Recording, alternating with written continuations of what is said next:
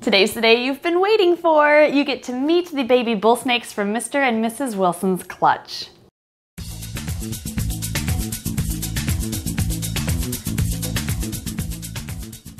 I have learned so much from this clutch of bull snakes, like honestly.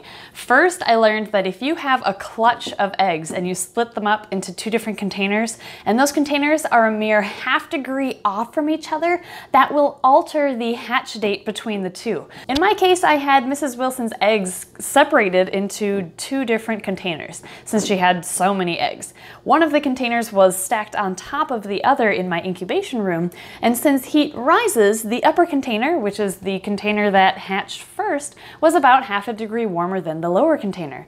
So during that live egg cutting, if you remember, there was one group of eggs that was starting to pip and the other container was showing no signs of hatching whatsoever. I thought that since they all went into incubation at the same time, they'd all be ready, but I was wrong. All of the eggs in this container hatched and nobody in here was showing any signs of hatching. So I was starting to get really worried, and I thought that there was some sort of like bacterial infection or virus that must have spread through the eggs and killed the babies inside. But I let them sit in incubation for a little bit longer, and about 4 to 5 days later, they finally started hatching.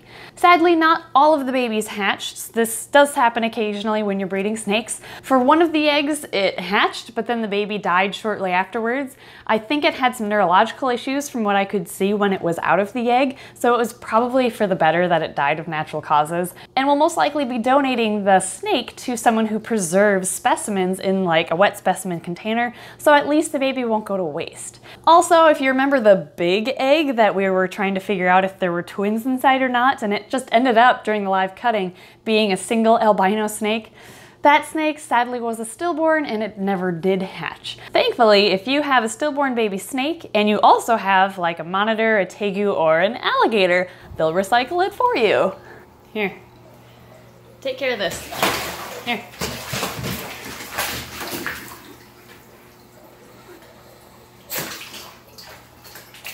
Thank you.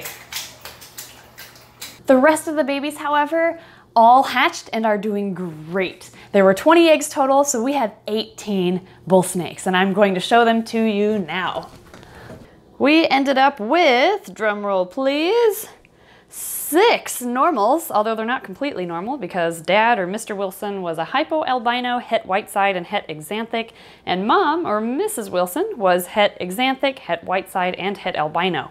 So that means all of these babies are 100% het hypo and albino, and they have a 66% chance of being het for whiteside and exanthic.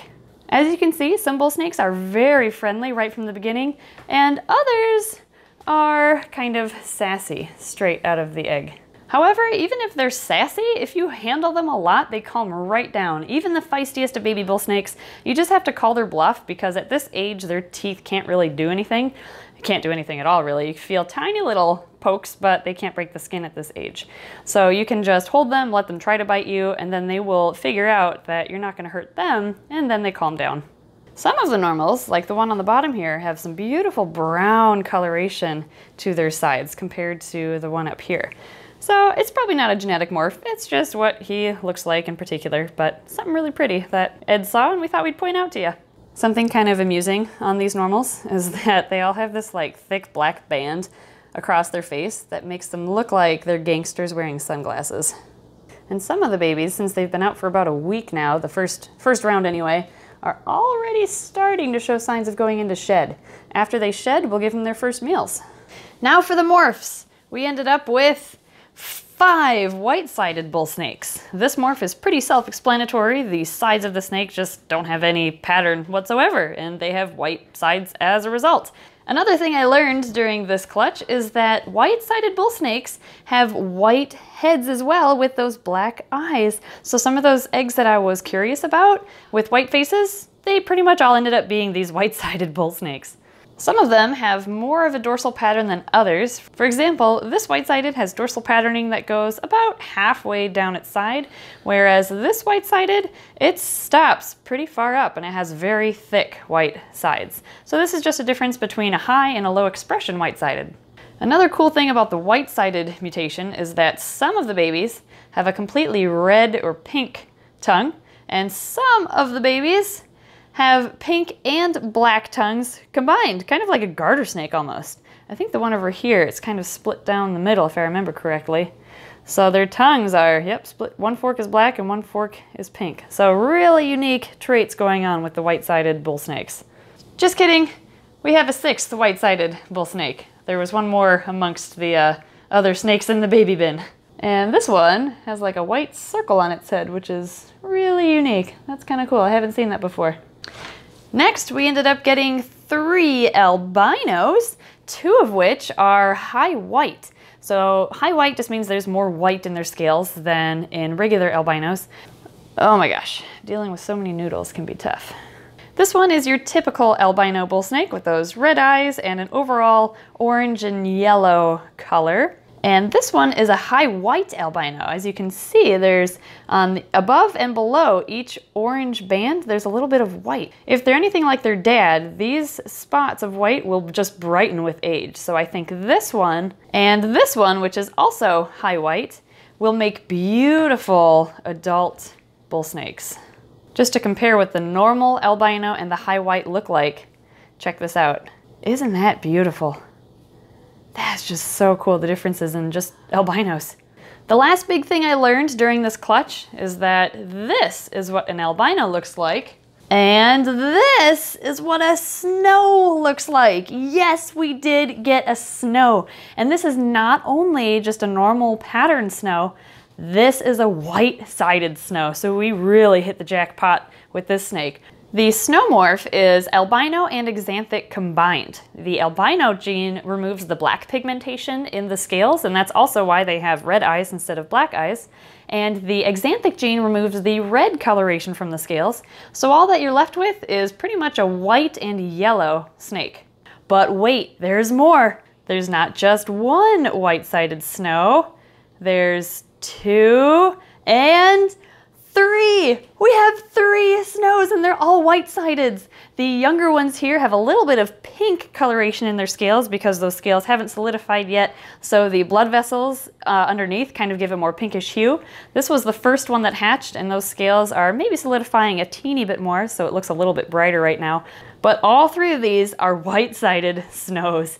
Because of their softer scales and their light coloration in general, you can almost see it inside of these snows. You can see their organs, and you can see some of their blood vessels underneath the scales too, which is kind of weird, but also really fascinating.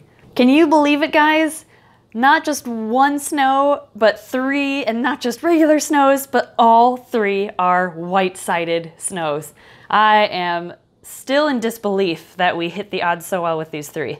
I believe these 2 are boys, and it looks like we have 1 girl as well. So I think we're going to be keeping a pair of these. So there you go, all the babies from Mr. and Mrs. Wilson's clutch. All sorts of cool morphs and morph combinations in there.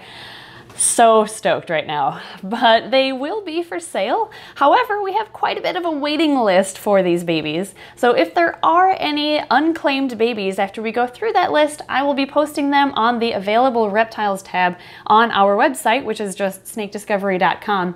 And they will be for sale after they take a few meals and have their first shed. So we're looking at probably the beginning of August. So again, keep an eye on that page on the website. And if you miss out on this clutch, we're going to have more babies, more baby bull snakes too. We'll have a hypo clutch hatching, actually they're due tomorrow, and we'll also have Brad and Janet's normal baby bull snakes hatching in just a couple of weeks. So we'll have plenty of bull snakes here really soon.